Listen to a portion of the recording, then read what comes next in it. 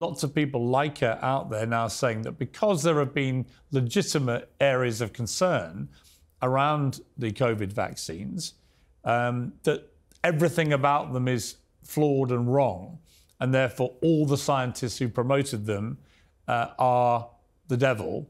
And this stuff gathers momentum. I see it spreading like wildfire.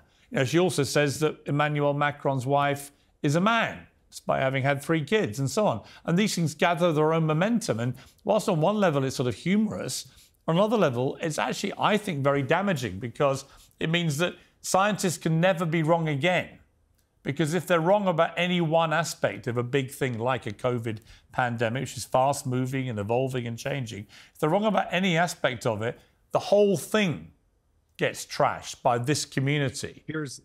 This is why we have to understand that this is about the age of conspiracy. The very thing that Eric, I think, is trying to combat is to say science is about figuring out where we are wrong. And if scientists stake their reputation, as they have done over the last 4 or 5 years, entirely on always being right, then if I can pull one thread and it falls apart, everything is dead. But if science just gets behind Feynman's statement that this is about distrusting experts and figuring out where they're wrong, now it can become a far more fruitful pursuit of what actually works. Okay.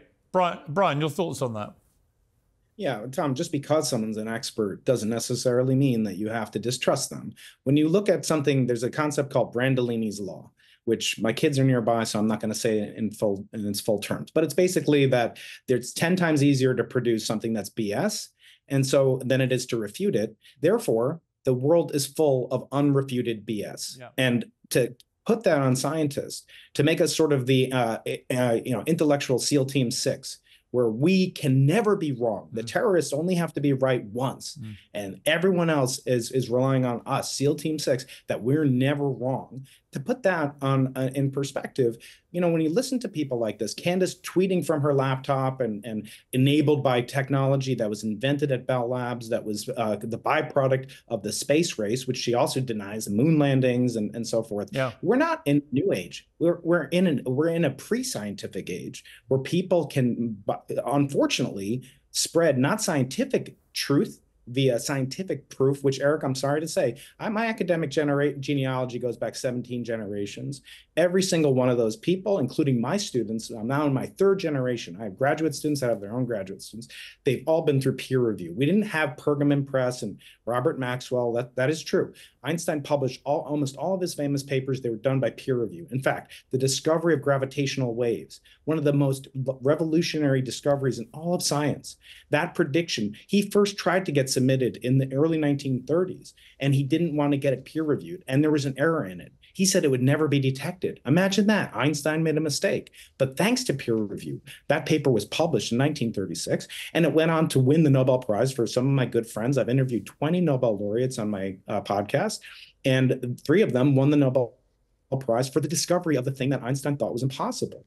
We can go back many, many generations. And yes, they didn't have presses. Of course, the printing press was only a relatively recent invention. But you go to the peer review process. Not far from where Piers is right now is the Royal Society, and also not too far away is the Royal Institution. I've been to both places. I've lectured there. And when you go to those places, yes, there wasn't a press, but you gather your peers around you and you do an experiment, and that experiment would either fail or pass in real time, and you would get feedback from a jury, a literal jury of peers.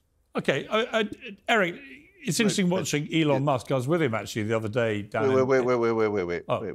I have to respond to that. Okay, respond Brian, first. what you just said is not true. You know, it's just the fact is that Einstein paper was not for the published most in part 1936 after peer review, Eric? Sorry, that was John Tate, who was the editor at Physical Review before Simon Pasternak, before Sam Goodschmidt. Yes, it is true that most of Einstein's work was not peer-reviewed. That's why he was incensed. He never sent another paper to Physical Review. If I'm not incorrect, please check me on it. Was that paper the fact is, there was one paper with Rosen that was peer-reviewed, which incensed Einstein because he was used to not being peer-reviewed. And he was wrong about it. Until peer review pointed out by Eddington helped out as well and said that there was an error in his calculation. Peer review is not referee review, right? We had external referees that were occasionally sought. But what you cite about the Royal Society is in fact an error introduced into the literature by Merton, the famous historian of science, who is the father of of Black-Scholes Merton fame. And that was an erroneous claim that peer review began, I think, in the 1700s. What we currently call peer review is far more recent, and it is fantastic to find out that our professorate does not know the history of peer review in its own subjects.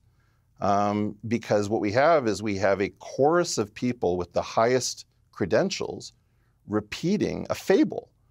And we can't always tell when we've been, when malware has entered our minds. But I would submit to you, sir, that despite your pedigree, in general, your predecessors were not peer-reviewed in any modern sense of the term before the 1970s, certainly before the 1960s. The beginning of forms for external referees begins, I think, in the 1930s under John Tate. I just don't think you know the history. I do know it, and in fact, I can invite you to go down to the Royal Institution next time you're in London, and you'll see pictures of Michael Faraday, of J.J. Thompson, of Eddington. You'll see them in front of audiences. Was there a peer review process before journals? When would the journal Nature start? The average person is punching themselves in the face right now. As somebody that loves you two, literally, I know both these guys. Eric, I know very well.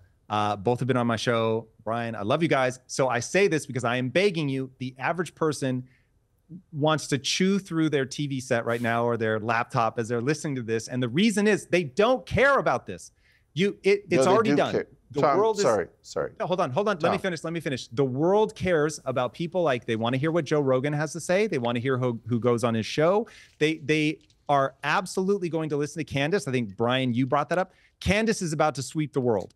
And if I could just get you guys on board with the reality that we are in a very difficult moment right now where, yes, you guys are being asked to do a public service, which is to collide with these people who do not have your scientific bona fides, but the average person does not care, but they will actually listen to your collision of ideas for sure, because I took a lot away from you talking to Terrence. And the first time I heard Terrence, I was like, maybe this is genius. I don't know.